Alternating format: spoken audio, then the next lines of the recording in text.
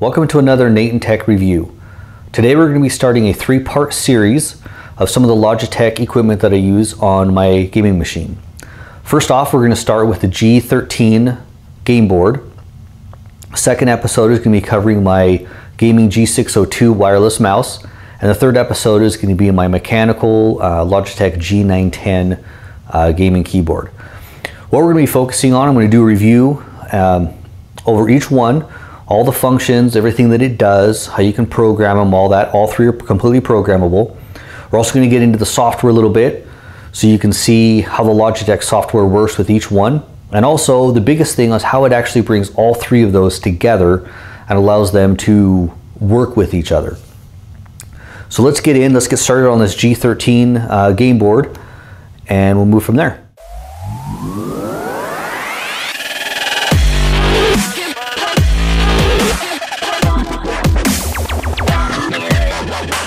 The Logitech G13 game board is more than just a gaming device. It can be used with just about any application you want to use it for, since the keys are 100% programmable.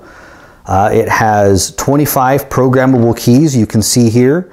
It has a joystick. It is more of a left-right joystick. It's not analog like your joysticks you find on your PS4 or your Xbox controllers. It's mainly just a key this way, key, push up, it's one key, push left, it's another key, but it still definitely has its purposes. It has two buttons here, has a nice rubberish wrist rest right here. We've got your buttons up here, which I'm going to go over. The display, I don't remember the resolution on the display, but it's just a basic LED display to give you some readouts. It does have some third-party support, which I will show you. It's actually pretty cool. I use a third-party support more than I use some of the Logitech's basic stuff that it's got. As you can see on it right now, it's got an analog clock, digital clock with a date and time. This button here you can program. It does two functions. One, it will scroll through all of your different displays. Like this one has kind of like basic news. I think you can have it where it'll pull it up on your computer. This one is the third-party applet, so I will go over this here in a few. It's got your different profiles. You can have as many profiles as you want. Some of them are pre-programmed in. If it notices that you have a game like StarCraft 2, if you have it on there, it'll recognize the game and add it in as a profile, a pre-configured profile from Logitech, which you can go in and change if you want. It's got a default profile. You can scroll through them, lock them in. It's got a countdown timer and a stopwatch if you need those for anything. And then it sets you back to the normal one. Each one of these buttons will do different things. As you can see, like here, it can play, check mark. On this one, it will actually change the display. So they have a function. These are mainly for the display. This is your backlight. You can turn it on and off. We have there's three memory. For each profile, you can have three separate memory settings, or kind of like sub profiles for each one. So let's say for StarCraft, you set it to StarCraft 2, and then you can have a separate profile for Terran, Zerg, and Protoss. So you don't have to actually change profiles once you get in. You just switch which one you want.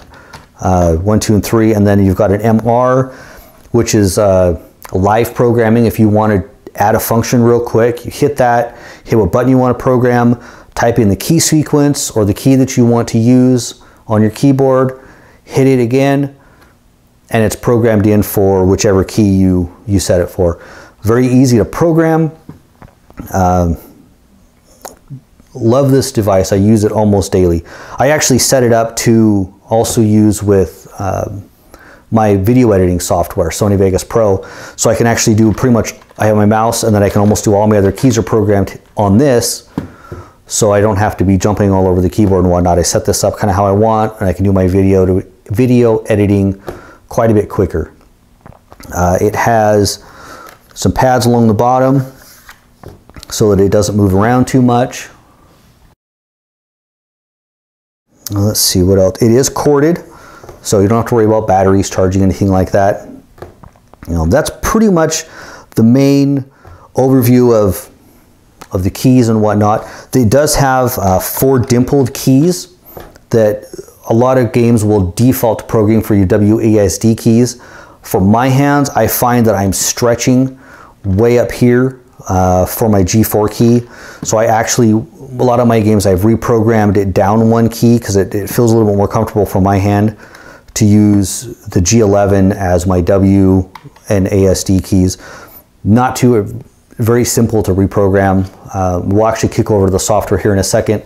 I'll kind of give you a quick overview of how the software works. This is RGB, so you can change the color. You can't do an individual key, but you can change all of the keys to one color. So you can have, yellow for Protoss, red for Terran, and like a purple or whatever for your Zerg. So you kind of know which ones you're working with.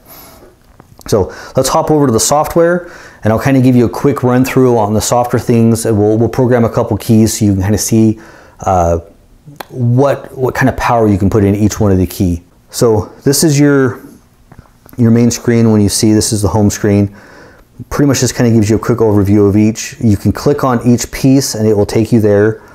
So here's your display options where you can switch between, when you hit that far left button, this one here, it will switch between just moving to the next applet, or if you list the running applets, then when you hit the button, it gives you a list of which applet you want to run, and you just select it, and then it goes to that. I kind of prefer the switch to each one. It's less keys, I just kind of cycle through them. Left side here is all the applets. You can turn certain ones on and off if you don't want to see it in there. Like I probably would never use the RSS reader, so I'll probably turn that one off. So there's that. We've got, this is where you program each one of the keys. So you can see here, this is, I hit M1, that's green. You can do a different key color for M2. I don't think these ones are programmed with different colors. So let's say that we wanted to change G7 here. So you hit your down arrow and you can say assign a new command. You can do a keystroke. So if I wanted it just to be another letter, I would type it in there. You can do a multi-key. This is like a macro.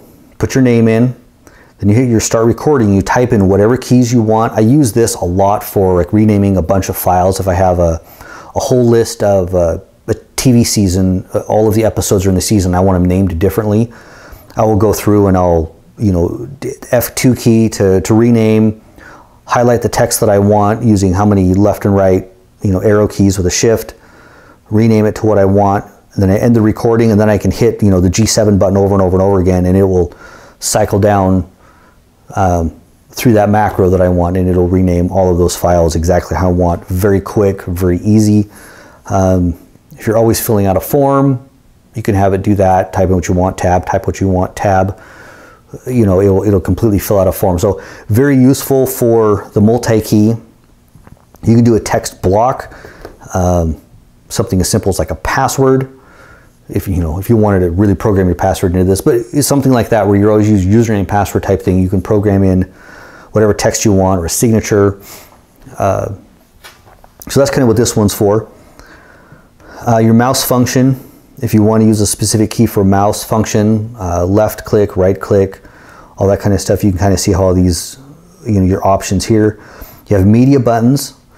So if you don't have a keyboard that has media buttons, you can program specific media things into any of these keys. Next track, volume up and down, all that kind of stuff. Got the option for hotkeys if you want to close a window, maximize a window, cut, copy, paste, all that kind of stuff. I'll be going over this one a little bit. I actually use this. This is going to be a three-part review. So the second part is going to be my G602 mouse, and it has some buttons on the side of it. And I actually use, for my Windows profile, I actually use a cut, copy, edit, or cut, copy, and paste on those keys, so I don't have to hit Control-C all the time. I can actually just use the buttons right out there on the mouse when I'm in Windows. When I switch to a game, it changes those buttons to other things. And we'll kind of go over that a little bit as well. You can set up as a shortcut if you want to open an application, a certain function, which is kind of open up another application as well. You can have specific applications, calculator, my computer, whatnot. If you use Ventrilo, I've never used this, so I don't have too much information on it, but I'm guessing that it's a voice activated type application. So you can use it to control the ventrilo application. So there's all your different keystrokes, how you can program each one of the keys, and that is any of these 4 rows. You can even program the joystick to do whatever 4 buttons you want. It also does have a down click. So it's actually 5 keys there, and then these 2 can be whatever you want. So a lot of programmability there. Go over to, okay, we already did the applets. So now you can program all of your colors. If you want M1 to be red, hit red. M2 I'll leave that one as green. 3 we'll do as blue. So then as you cycle through these, it changes the color. Here's all of your profiles. You can add in a game. For some reason it doesn't want to let me add anything in here. This is just the basic software. I don't have any games installed on this laptop, so it's really not going to be picking any of them up. The StarCraft one that you saw was actually one that is stored in onboard memory. You can store some of your, if you have a specific profile for Windows or a specific game and you're taking this with you and you're going to be using a buddy's laptop or his gaming machine at his house, and you're really set on how this works, you can actually take those profiles with you, plug it in, and it works basically like a keyboard. It's just programmed already. So nice addition to that they thought of. This last piece doesn't really have anything to do with programming, but it can actually show you what keys you use the most, things like that, kind of like a heat map. So it shows you, okay, I've pressed, I'm always using the G11 and the G17. I use more than any other keys. Stuff like that. It's, if you find a use for that, it's here. So that's the main rundown of your keys, the programming, stuff like that. The other thing I wanted to show you, so we're going to kick back to the display on this. You'll notice right here, this is the third-party applet. So it's got my date, what day it is, the time. It's got my CPU usage, and it will usually do how many cores you have. So I believe it will do up to 4. Kind of gives you your average CPU usage, gives you your memory, how much memory you're using out of your total, and a little over half. And then it's also got your network in and out. So how many megabytes or kilobytes you're using as far as your network going in and out. I'm not using very much right now. And you can program these to do whatever you want. The 4 main ones I use are FRAPs. It works with this, so it actually tells you when you're playing your game. It'll actually give you how many frames per second you're playing at. So right now I'm actually recording on the laptop, so it's recording at 30 frames a second. So it's actually showing that. I have another app which is called SpeedFan, and it won't show up correctly on here. I think it actually displays, it'll bring up the box, but I don't think it shows anything. The laptop that I have is actually it's just straight air code, there's no fans in it. So it'll just bring up a straight box there. And then there's another one. The other one that I use is called, let's see, it's called Core Temp. And I'll link all of this stuff in the description if you're interested in any of these applications. Okay, so you can see here's the fan one. Now my gaming machine, I've got 5 fans in it, and I actually have a program to cycle through the fans, and it'll have a 3-letter description. So I'll have, like, for the CPU fan, it's CPU. For the front fan, it's FRN or FRT, however you want to name it. So you know what fan it is, and it'll actually give you how many RPMs the fan is rotating at. Let me bring up Core Temp here. Well, that one's loading. Okay, so it actually has its own applet, which is, it'll give you all of this information. We're going to switch back. So it has its own box. It'll give you your high and your low for your temperature. You can set it up for Fahrenheit or Celsius. It's got quite a bit of flexibility. And then this last one is your GPU, and the app is called GPUs with a Z. And it'll give you how many watts you're using, fan if it has it, what your speed that you're running at, max speed, and then it'll also give you your temp. Well, that pretty much wraps up the review of the Logitech G13. What I really wanted to cover in that section was how the keys work, how you can program it, how the software works.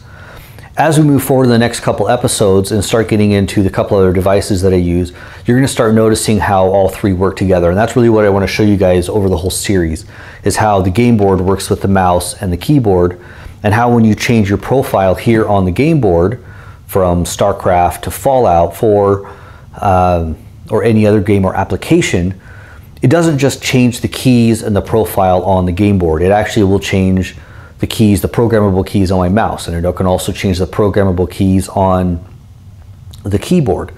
You can also change the colors and all that kind of stuff. So it allows me to control all three devices with one piece of software or one device when I'm switching back and forth. That's the beauty that I like about the Logitech stuff. I haven't had a chance to play with some of the Corsair and the Razer and, you know, some of the other keyboards and mice and stuff systems and what their software does. It may do the same thing, but I'm going to focus on the Logitech stuff. I've always been a fan of Logitech. I've never had a problem with any of their equipment, so I've stuck with them over the years.